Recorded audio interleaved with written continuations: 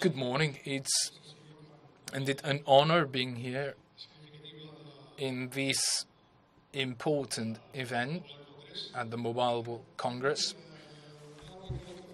Let me first clarify that this is a dual session. I'm here on behalf of the Schools Council of Catalonia, but I'd like to make it clear that whatever we might say or whatever we might contribute or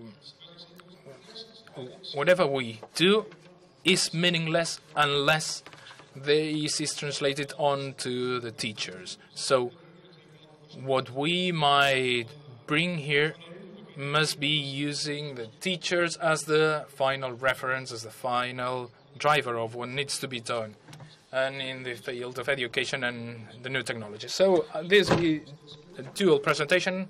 I'll be doing it myself, later Mònica, and I will conclude the session. After three presentations we've seen, the Catalan minister, Mr. Hoffman and Mr. Heppel, many interesting things have been pointed out already. So I would probably could wrap it up by saying that I fully agree with them all. And that would be the end of my presentation. And I would give the floor to Mònica. But since I have to take up a bit of the time, let me start with a reflection that precisely took place some 4 years ago at the Académie Française in 2011, where there was a special working session on the challenges of education. And the guest speaker was Michel Serres. He's a philosopher, a professor at Sorbonne University and Stanford University, member of the French Academy.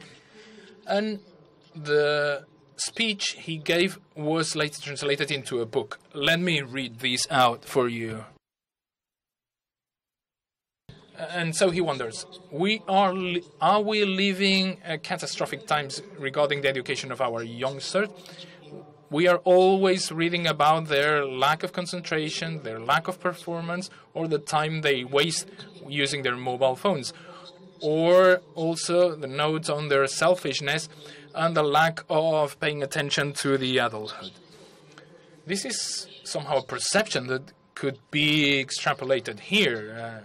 I think could be easily regarded in here and also amongst the educators and the agencies. But precisely one of the things that one could do with Serres' book is to turn this upside down. He insists on the fact that there is the birth of a new human being with a different thinking because he experiences the world differently. And therefore, we cannot exclusively assess this being based on the thinkings of the past. I think that this is specifically crucial. It's worth stressing because this different world that's conditioning the lives of the children from their very birth is made up of different things, different relationships, different family relations. The role of the religion, the authority has changed significantly.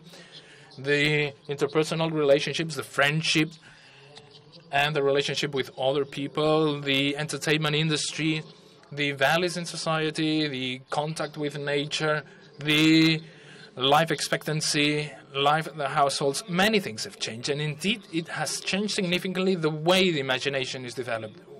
By just looking at a child these days, you can see that imagination develops quite differently from previous eras. So the world has changed.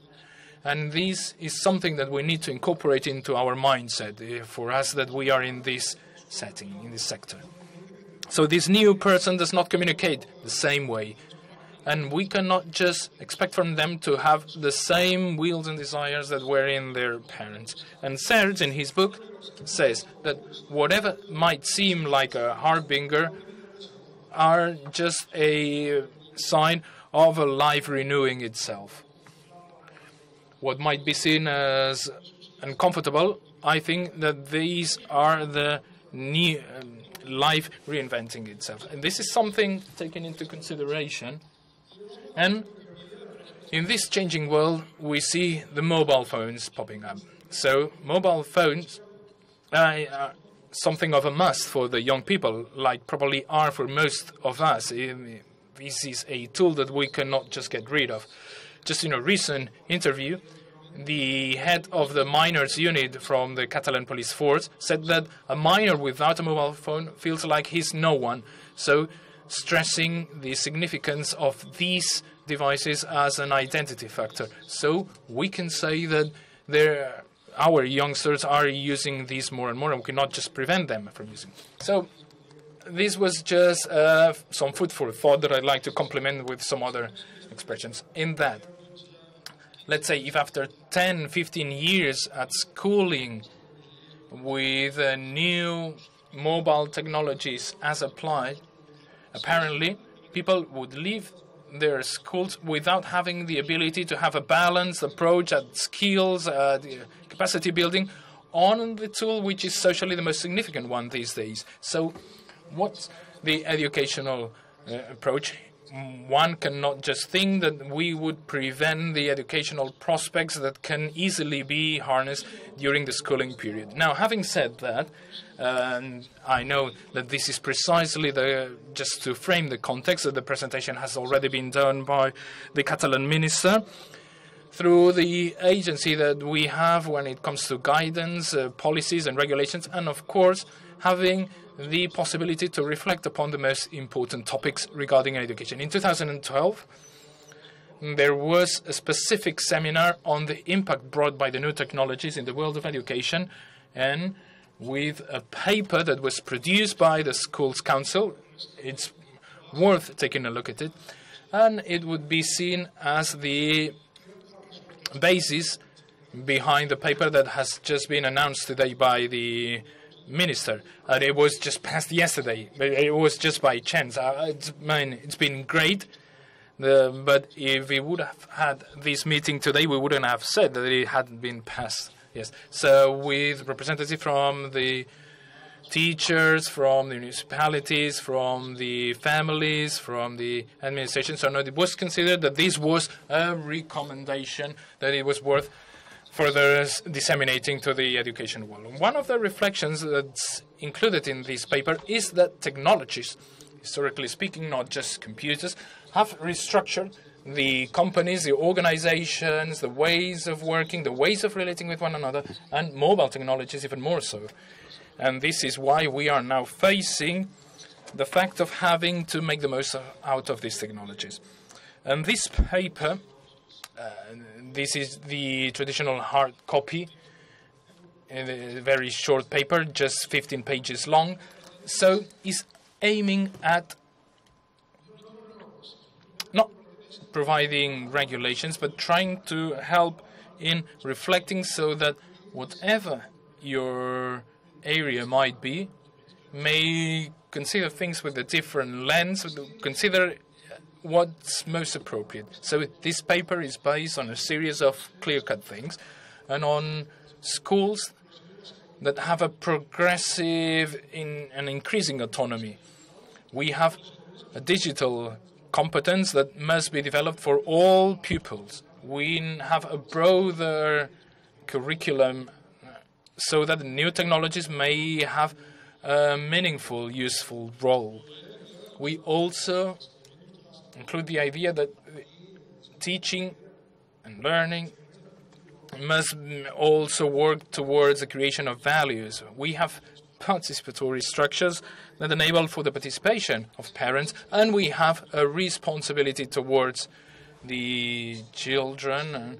And this is, again, a guiding paper that should be reviewed by the schools and by parents alike to consider what fits them best. So all in all, we need to overcome any negative views on technology. We need to try and have this issue turning into something that's beneficial to the students, to all children and teenagers that are in their school years, and therefore we must try and avoid being restrictive.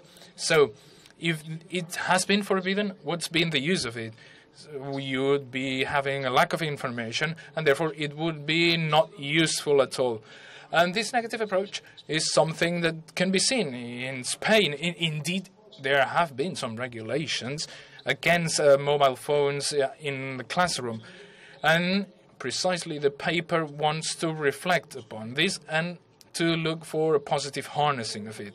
This positive harnessing requires a couple of things. I have already mentioned one, the commitment, the engagement, and the professionalism for teachers. And secondly, this is not just a thing of teachers, but also regarding the relationship with the schools and in between and inside the schools. And therefore, this commitment, this engagement as one of the key things for the present education and to use it in the present times is one of the commitments that must be taken by the school managers. So teachers may reach out to wherever they can and as likely as they can, but they will do better, they will perform better if there is a true guiding mission for the school. And this is the take-home message that I'd like to convey here. I'll now give the floor to Mònica, and again, the second part, the most fundamental one, being in the hands of the teachers. I'll now give the floor to Mònica.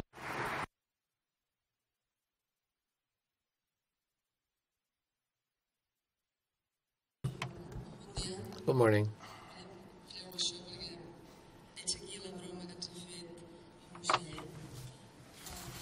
Let me dispense with it because of the joke with the bird. I teach at a high school, at Pons High School in Tarragona. My question is, hand is in or out the classroom? Let me share my experience with you about it. As said by Ferran, it's not a big project. The other way around, it implies small changes, very subtle changes, gradual changes. Anyone's able to start it in his classroom. This is the framework. 1 year ago, I switched to a new school. I don't know what my fellow faculty members will think about bringing your own device in. You don't know how students will react. I had met them before. I had to show in the facilities. So this is what we usually get. Everyone uses it. It is highly used continuously all the time, but not for educational purposes. It's for private entertainment purposes as well. Against this background, I guess perhaps I'm complexing it up for me. Perhaps I'm becoming a sort of monster teacher hoarding up mobiles together. I wanted to check how it went in this school, and there's always a time for you to get back on it. Only 25% of my students had a smartphone, and I expected minimum 50%. This wasn't the case. We had some trials ongoing. I approached that the mobile was disruptive in the classroom. It was a discrimination tool. I wanted to fix it. Meanwhile, they fixed that up by themselves. We talked about the sharing. They started sharing because they were friends, because they were buddies, because they liked one another, and it succeeded. Next, all the tools we had, Google, for instance, we usually use it. It was available on PCs. We don't always have PCs in. It is on the mobile, for instance. There is emailing for communication purposes, though WhatsApp is superseding it. There are tools for us to share. I review that. I score it. They have PowerPoint presentations of a dissected kidney. I download it on the website of the school, of the website of the subject, and everyone's watching it. And there is a video channel. There are groups working on that based on Google. Needless to say that these tools did change the daily business of the subjects taught in the classroom. Let me add that I think this is critical information communication with a mobile. Now there is immediate information when you need it as much as you need it, not only when you are at the lab, at the museum. I use it in the classroom as well. For instance, we were doing physics and chemistry, the speed problems at the classroom. We were talking about it, about the speed issues. Now let's and get mechanic about it. Let's fix up problems, and the students get a sheet with problems on it. Motivation 0 to fix them up. They didn't feel like doing it, so no more sheets. What's happened in Tarragona? We had the marathon. What's that? A race, running. Let's pick up data about it. The length of the race. There was a man who had spent 3 days running. What about the average speed of this gentleman? Some others went to Usain Bolt, calculating the average speed of Usain Bolt, which is 11 meters per second plus compared to their own records, and checking how much they would take to do it. One more group was not here, but was someone else. They were here, calculating the speed of tigers and big cats. Mako tiger speed. Shark. Some others went to Portaventura Amusement Park with a mobile. They calculated the acceleration force of rides, of the Big Dipper, of the Dodgems, of the roller coaster, etc. Next, they calculated accelerations for Formula One races, rockets, and fighters and bombers. And what difference does it make? You have a piece in the classroom for you to project or look for that, for everyone to see. There is this small but big difference here in the sense that everyone has his or own pace. We all work on speeds, but each one has his own way to go. And as we go, we find up additional information that we factor in. This helps my teaching. My classroom, I want to capsize it. It is fashionable. As you know, I flipped the classroom. We were doing it, though we don't know what it was about.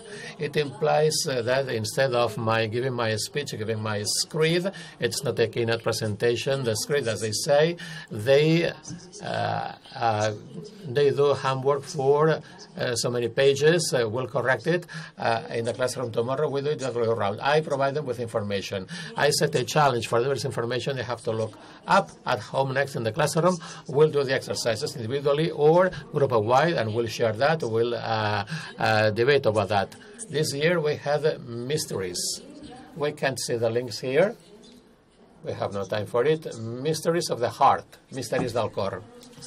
It is about working on the circulation system. I gave them a photo with links, active operational links. A mystery is shown as a comic. They have to fix it. They get a short video feature with interactive exercises for them to make. This is what they watch at home. And in the classroom next, they make some activities. There is an agenda to be done individually or in a group. They share. For some sessions, we eventually fixed up the mystery of the heart. Meanwhile, we find out how the circulation system works. The same applied to Newton's law. Last year, we've had a preparation to go this far. We've been talking about organization, creation, stuff. They can do something else on top of that, I think.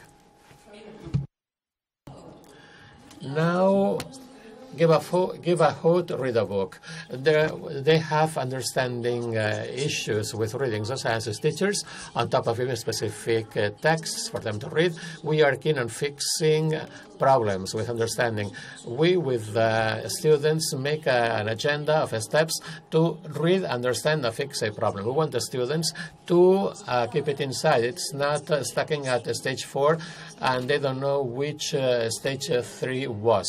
Let's have a brainstorming, a comic strip. Each vignette is one of the steps. They have to think about the image in the vignette, the idea entailed by it. They modify it with the same PixArt or any photo editor available on the mobile. They conclude the presentation. I got it. I upload it on the website once I got it from them. One more case, it's not photographs, it is video features. There were children who made videos for the first time at age 12. It is working on the elements, chemical elements, but biochemically, so to speak. Here, in the video, they worked on an element, the name of the element, the symbol, atomic mass, and the features about it, the mass number. Some others wanted to be ahead of it. They had a sort of a TV coverage as TV reporters. Daredevil reporters finding out what behind the Tarragona marketplace is. They found that food we eat have so many chemicals, nuts, meat, selenium in it. Others wanted to be put down as experts, as wiseacres, and gave us a sort of WH questions. So WH questions telling us they play role by the food in our bodies when we eat it. In bilingual, it was bilingual, English and Catalan. They went ahead of it. They uploaded that. Parents didn't know anything about it, and it had implied a big effort from them. So they made this leaflet. They circulated it about with a free mobile application. Parents read the photographies and got the video with the child telling things, and they were happy about it. Parents helped us assess the impact of our work. I've talked about the videos, information, snapshots on the mobile. There are so many apps that are specific for us to do specific tasks. For instance, reading the lighting level. There was a light level counter in this classroom. We go out on a field day. For that, we had a compass, an altimeter, and an app to measure heights of trees and monuments we came across in the field day. Previously in the classroom, we worked on that the traditional way. With triangles, with mathematics and arithmetic, so we had the application. We have dictionaries as well. Let's not go to pick up the dictionary at the teacher's room. Now we work on the organs. We have 3D phantoms of all organs for us to watch inside, turn around, flip them over. And the avatars helped us as well. They work. There are language professors here. They know what I am to. Not the regular English class. You are at the science in English class. And the teacher asks you to prepare an organ, describe it, and its function. And you have to do it in English. And you don't want to do it because you feel very embarrassed in front of the other students. But if you use an avatar, then it's very easy. And that's what they do. Així els fem parlar en anglès perquè That's our way. This is our way to make them speak in English. As many people shy at it. We make the avatar. They have a codie. They have a game based on the human body. It is called the human body game, HBG. Scientific skills. We are a pilot school on it. It's very hard for us. It is the lab. Let's make an assumption. Let's get a result. Let's analyze an outcome into a conclusion. It is even harder to verbalize it. Speak about it. So we need a very funny application that gave us added value that was unexpected. There is an app called RIX. You take a snapshot and goes into this. It is the result after the experiment. And the soundtrack included the conclusions you eventually drew from it. Wonderful.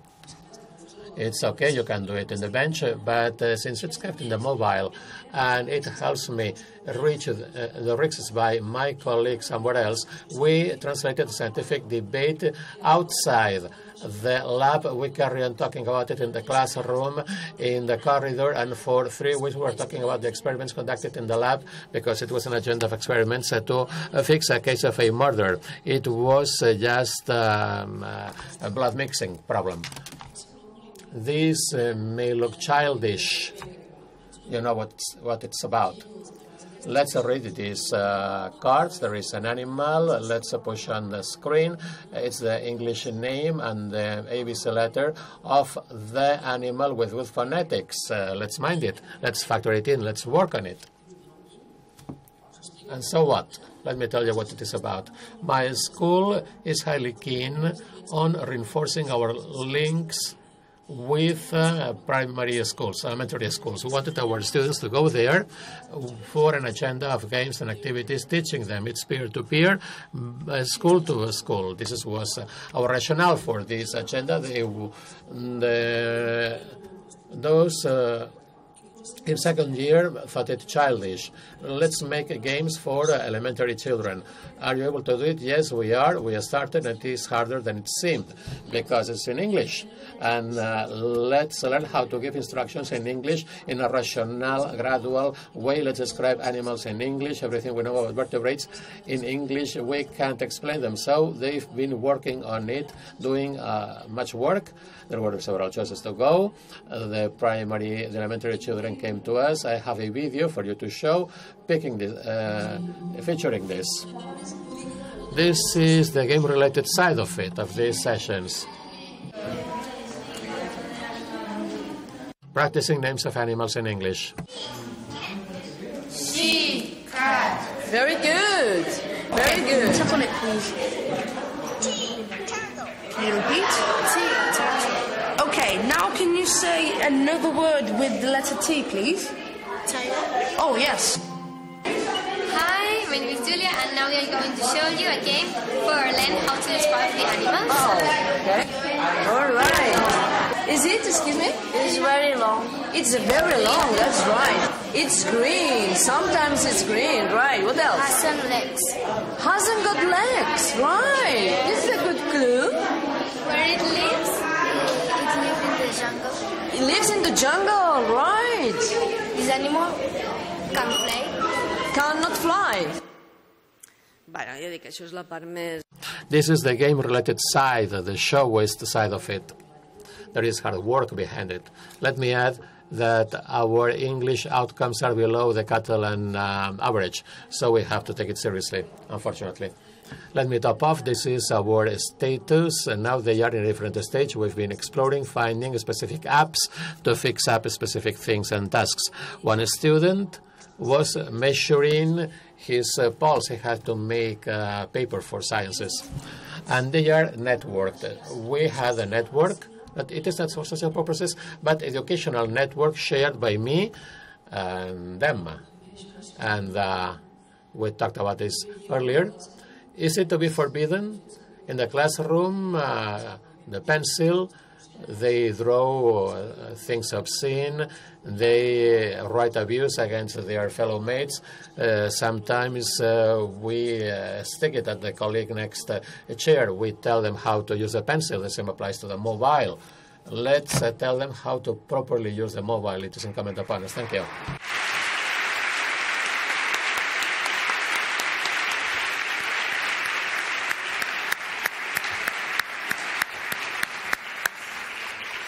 Moltes gràcies, Mònica. Thank you, Mònica. 30 seconds to go. Let me add.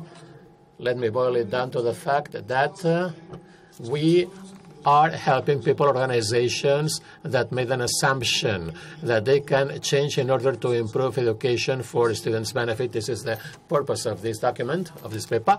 Let me recall for you that we need committed faculties. In order to change it, we need principals committed to this change. Changing education together, which is our motto, has boiled down to this video by Mònica, changing education in a classroom with the students factored in. Thank you.